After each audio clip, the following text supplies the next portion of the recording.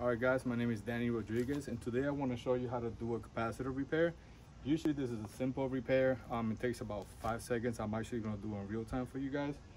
But there is always an underlying issue. It's not just a capacitor. It might be a unit that is dirty. It might be a wire that is touching. It might be a short in the system. For example, you see this unit. If you can close up on the bottom, you see all the mulch that is suffocating this unit. It can't breathe, so probably the reason why this capacitor is out is because the unit is just running hot. All right, I'm gonna do this in real time. Before you start, make sure you take the disconnect of the unit, set it on top. This is how your capacitor looks like, and it's located on the electrical box side of the AC. All right, so with the unit open, you can see the capacitors here. We're gonna go ahead and remove it.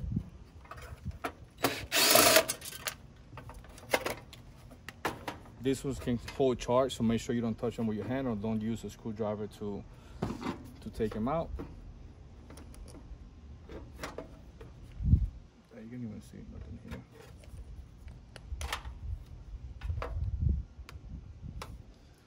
Compressor, do one at a time.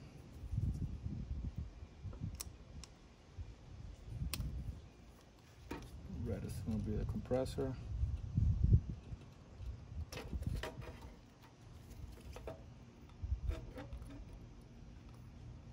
My hands shaking. The last one is going to be. All right, so now that our cables are replaced, we're going to secure the capacitor back on. Use our screw. It is hot in Florida.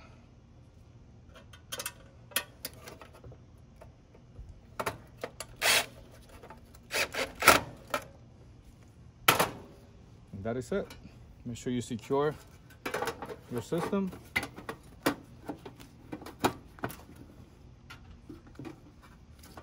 Make sure that you're not missing any screws.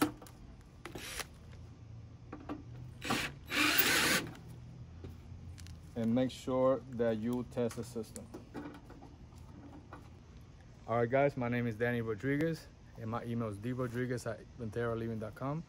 Drop a question if you have any. All right, take care.